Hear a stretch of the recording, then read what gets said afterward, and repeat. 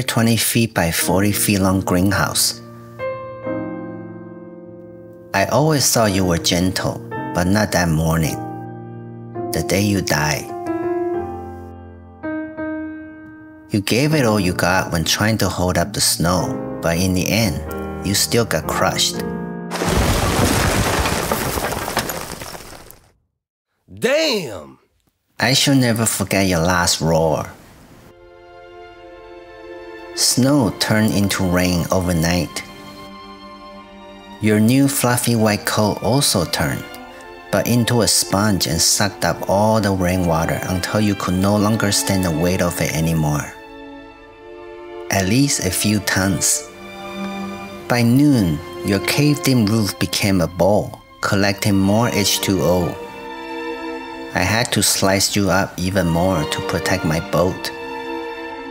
It feels strange to stab you in the gut, but it was needed to let the water flow. I feel like I was putting you down for good, so you can go to greenhouse heaven. I never knew how strong you were until you were gone. I felt your strength in your remains. There was dignity in the way you died. Your ribs bend and twist while trying to hold up gravity and protect what lies below. You die honorably, like a warrior.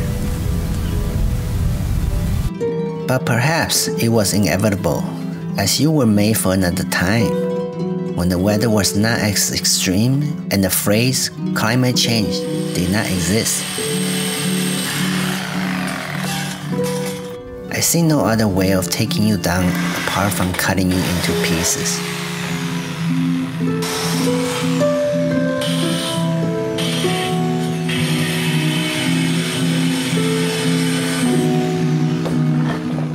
As each rib fell, my heart sank a little. I know nothing lasts forever. I know what goes up must come down. But knowing is one thing, experience the feeling of it is another. I try to calm myself by concentrating on the doing. Helped by the sound of sawing and metal falling, I kept moving.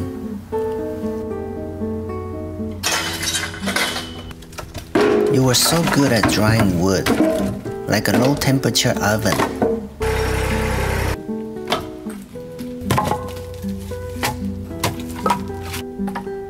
The sound of dry wood hitting each other is soothing, like being in a temple.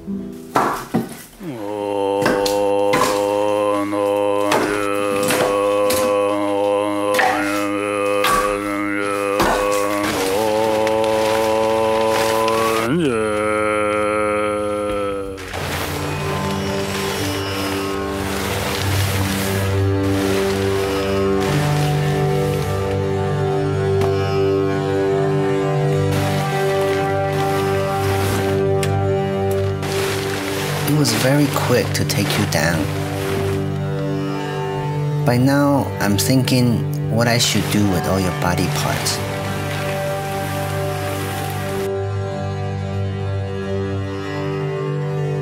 But it turned out you continue to live on 6 acres. Your poly cover is now under my concrete slab, keeping it dry from ground moisture. And your special poly mounting hardware became an upgrade for my small greenhouse.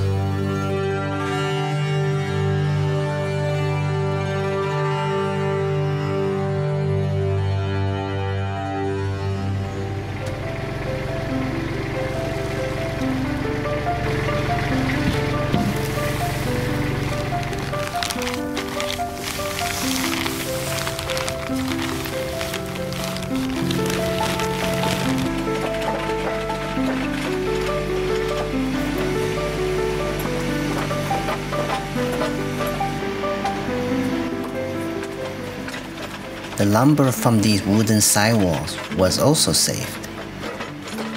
In the end, not much went to the landfill, which comforts me.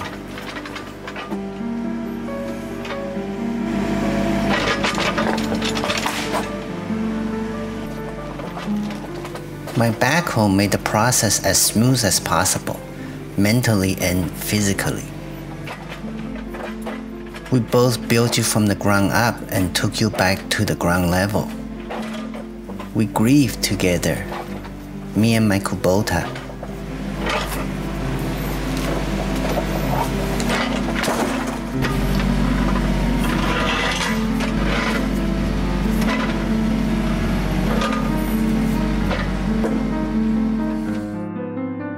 While breaking down each component, I unscrew each screw I installed just 2 years ago.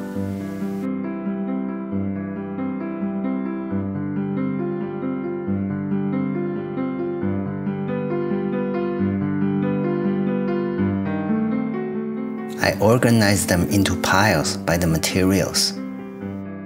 To some, your twisted body is just a pile of scrap metal now. But to me, it is utterly inspiring and beautiful. These organic shapes are something the most advanced metal bending machine cannot replicate. I look forward to the day when I will be ready to turn them into something special to me.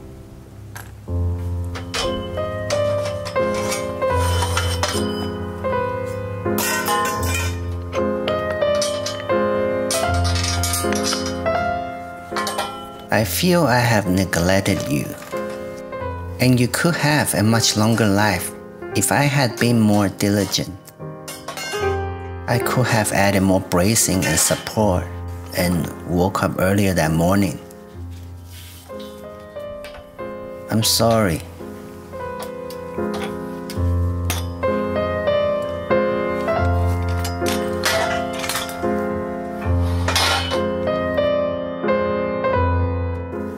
Dear 6 Acres, I had no idea you had all these feelings about me. Since it is still a bit upsetting for you to speak, how about I tell you my story? I was just a greenhouse, a slave for my master, and my only purpose is to help him make more money. I was skeptical when you became my new master. But you always treated me with respect. You took good care of me. Like you said, I was built for another time, when the weather is less extreme. It was my time to go.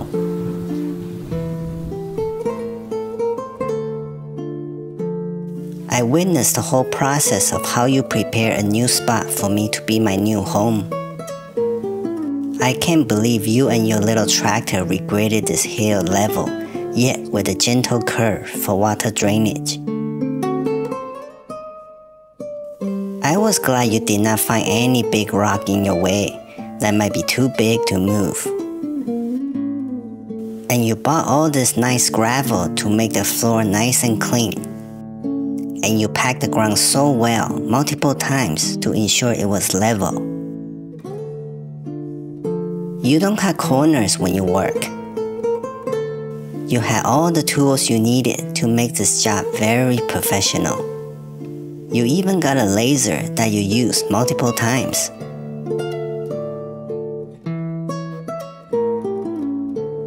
I remember thinking, how will this guy make a living in this world?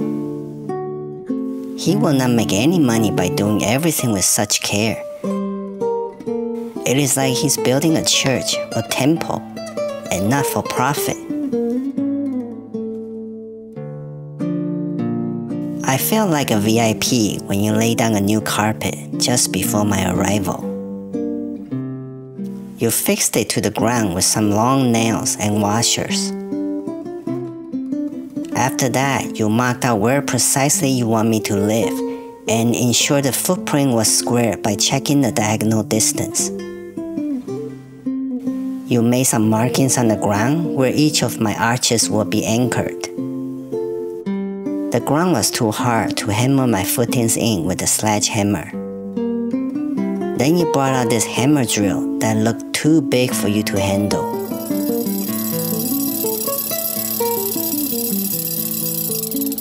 But you had a fan cheering you on.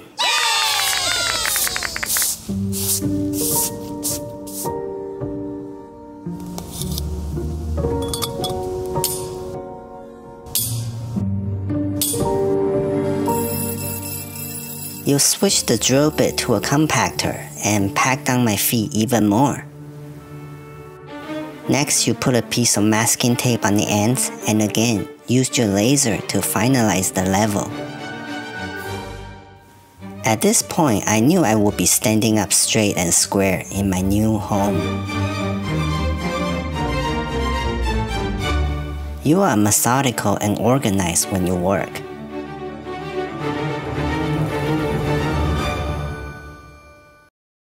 That is why you get things done fast and without frustrations. I was glad to see you with a helper, as you often work alone. But my arches were too big and awkward for one person to handle. After all the ribs were up, I saw the excitement and joy you both had on your face, and I will never forget that. I stood proud, like a cathedral.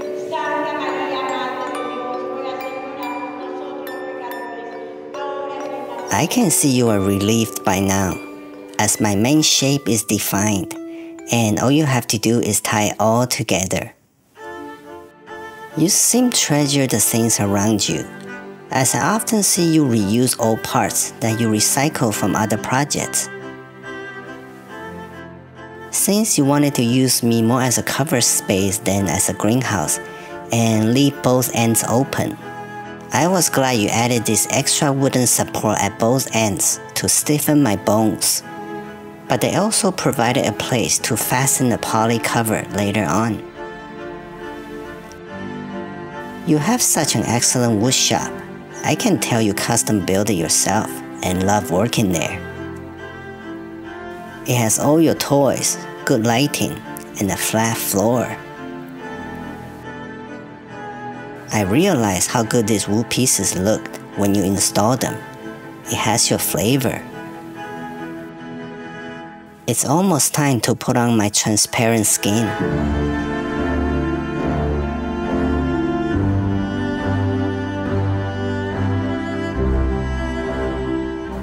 But before that, you ensure I stood perfectly straight and braced all my corners.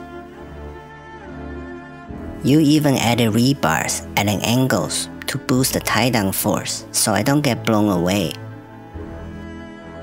You made sure there were no missing or loose nuts and bolts. I remember you were murmuring, "Whoever invented this hardware, this system, is a genius." Because there's zero damage when mounting the plastic in this C-channel using these special springs.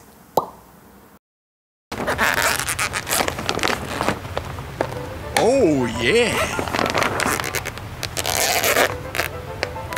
It's your first time doing this, but you can solve each problem and develop a simple solution. Like this simple poly roller dispenser jig you made with your tractor forks, some wood, conduit pipe, and some clamps. I like it. It works so well, in fact, almost too well. Too much force will make it unroll too fast. From that moment on, it seemed easy for you. You just had to secure the plastic before the wind took it away.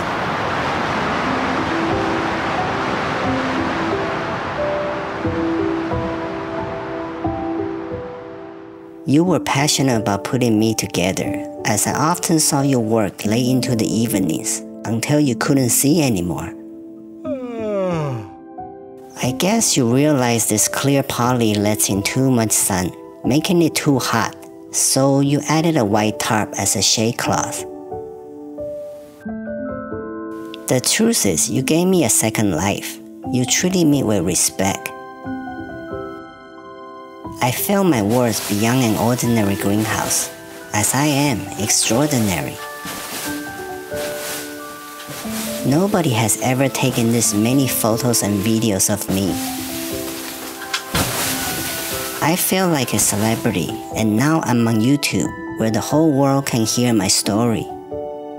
None of this will happen without you. Although the time we spent together was short, only 2 years, it was full of good memories and quality times.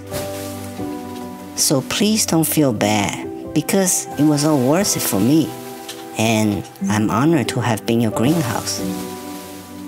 It's not like you did not watch out for me. You did it multiple times. Just look at all the footages you shot. In the end, I'm old, rusted, and outdated. Newer generations of greenhouses have designs to handle much heavier snow load than I do. But hey, remember, I'm 20 feet wide by 100 feet long, and you only use 40 feet, so you still have at least 50 feet left, plus both ends and the door that you have never installed. So I'm not entirely dead yet.